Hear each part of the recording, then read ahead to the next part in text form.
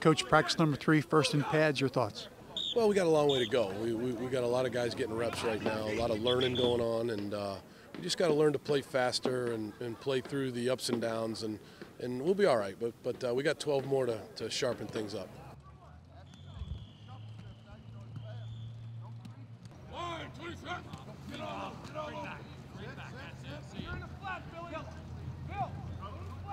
With only 3 behind you now, are you happy with how the guys are picking up things, with the transition?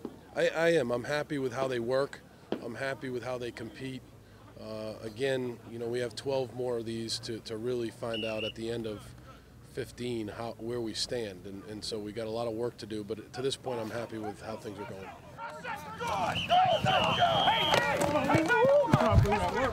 Today brought a close to the first coaches clinic for you and the staff.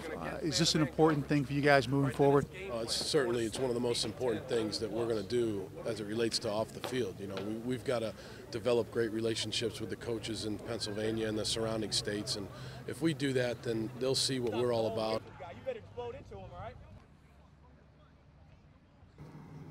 Your thoughts on the team overall after 3 practices before this week? You only had a chance to see him working out, talking to him, meetings. Now that you see him in pads on the field, your thoughts about the team? Well, we got to go in there and watch the film from today and find out who stood out and who needs a lot of work. Everybody needs a lot of work, but I do like the team. I like the way they compete. I think we got a bunch of good kids that want to be coached and want to be good, and so I'm enjoying being around these guys. Thanks, Coach. Okay.